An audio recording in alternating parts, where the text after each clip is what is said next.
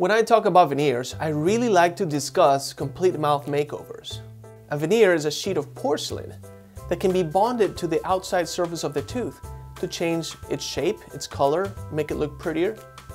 And when you put veneers on all the front teeth, then you can completely redo the way your smile looks.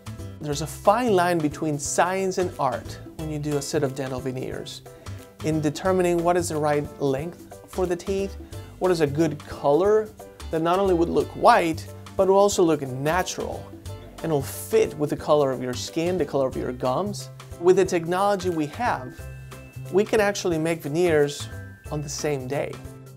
We can prepare your teeth, take video of your mouth, create a three-dimensional model, design those veneers using the computer, and actually fabricate the veneers and bond them the same day.